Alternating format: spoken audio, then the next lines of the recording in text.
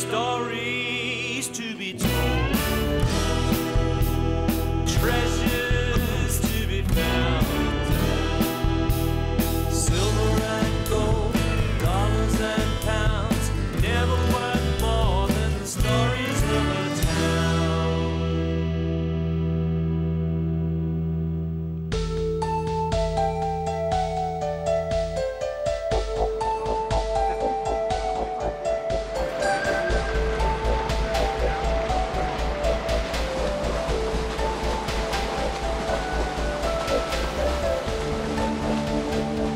Echuca has always been a good place to cross the Murray River.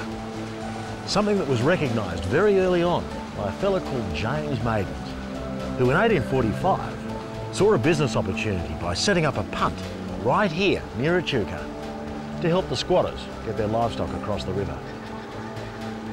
8 years later, in 1853, a fellow called Henry Hopwood set up in opposition to Maiden, and a very interesting rivalry began. Hopwood recognised the unique position of Echuca and set up his punt just to the north, where the site of the current town is today. Records show that between June 1856 and June 1857, over 150,000 head of stock crossed the river here. This was a time before any bridges or dams, so Hopwood and Maiden did very well. Henry Hopwood was an intriguing character, described as having a brusque manner, like Othello, a rudeness of speech. He was not prone to modesty and even proclaimed himself the founder of the town. Either way, he was a very enterprising fellow. He actually built the Bridge Hotel on the northern bank of the river, which is still there today. And as an example of his mode of business, he simply shut the punt down in the evening, guaranteeing he had an audience at the bar at night.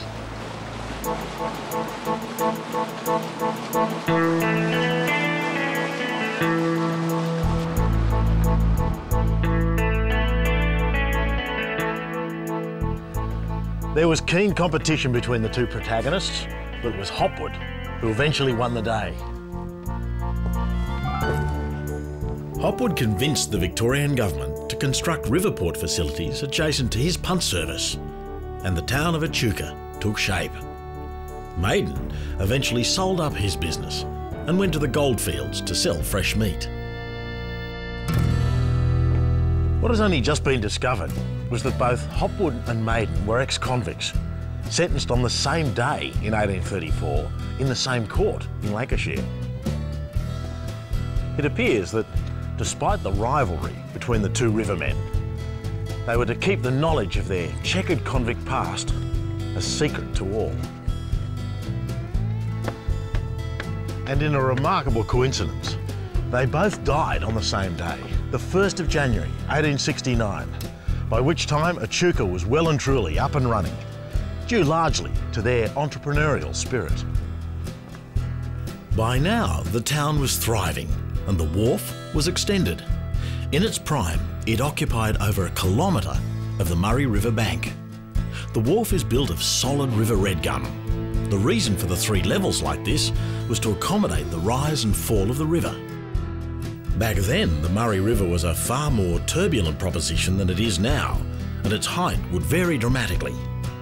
Boats could keep working now, no matter how dry or high the river was. During the 1870s, it became a highway, but instead of trucks, it was paddle steamers loaded with wool and produce from the rapidly expanding rural industries. The town hit its peak during the late 1870s, with over 400 paddle steamers and barges operating on the river.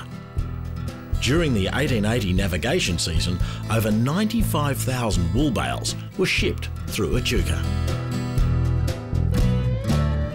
Echuca's position was the key, the closest point on the Murray River to Melbourne. And once the port facilities were in place in the 1860s, it became the hub for all river transportation.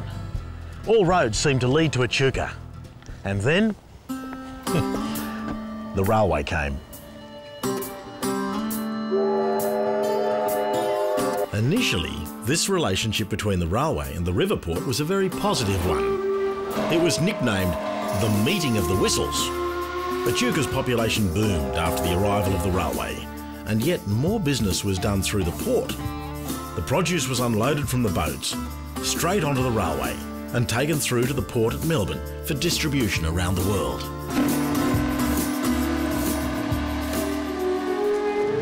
Crossing the river here at Echuca has always been a controversial affair.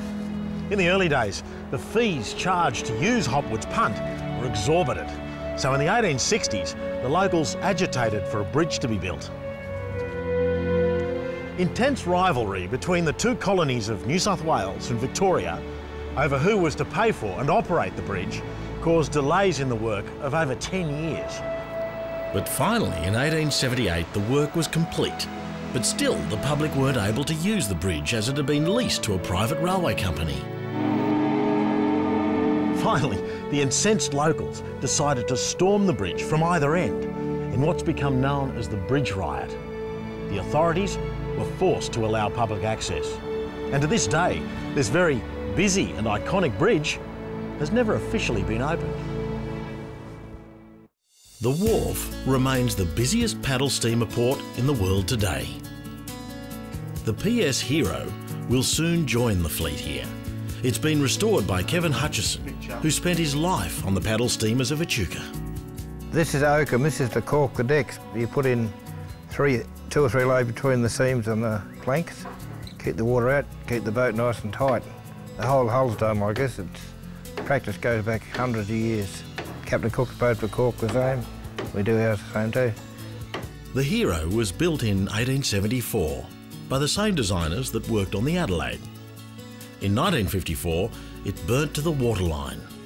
And then Kevin and his associates salvaged the hull. We got the Hero here in February 1998. It was a very badly damaged boat, burnt to the waterline and later sunk and knocked around by floods that over the years. And then we just reframed it, replanked it, and then put new decks on, done the upper works and all to all photos. This is the 5th boat that's been rebuilt at the port of Echuca. You can see 2 or 3 others alongside here working. That's been my life.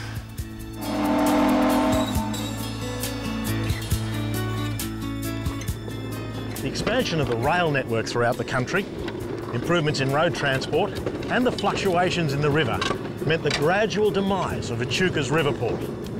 But ironically, it was the railways ceasing to use the port in 1936 that was the final death knell. Hi, how are you? The Adelaide is the 3rd oldest surviving paddle steamer in the world. She was laid up in a park before her eventual restoration and relaunch in the 1980s. Prince Charles and Lady Di supported her restoration and were there to celebrate her return to the Murray. Nowadays, she's the pride of the Port of Echuca's fleet. The finest red gum steamed and shaken, bolted to the hull. The work was done, the sun was hot as hell. The caulking tools were silent now, the oakum fixed in place to fill the seams when the water made it swell. No knots or flaws in this steamer's make or gum seams in its wood. Just 80 tons of steam and gleaming boat. 30 horsepower as a heart, she was slipped down and loudly cheered. The finest paddle steamer yet to float. See the engineer with his wet black face, his eyes fixed on the valve. 2 rings from Swan, the captain, time to move.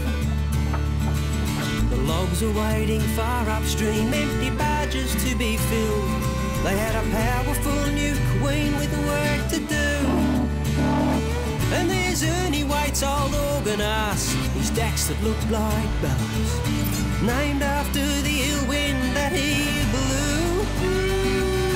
Jimmy Choo, the Chinaman, the cook, or so he said, he made a lousy cake and a highly suspect stew. Hear the Adelaide as it echoes through. The key to Echuca's early prosperity was the port, sustained over the years by agriculture. Now, through an extraordinary restoration project that began in the early 1970s, the port is again the impetus for for Echuca's economic success. Instead of all bales, it's now us. Those of us who are happy to leave the 21st century behind. Hear the whistle scream and the skipper sound the bell. The First Lady of the Murray Rounds have been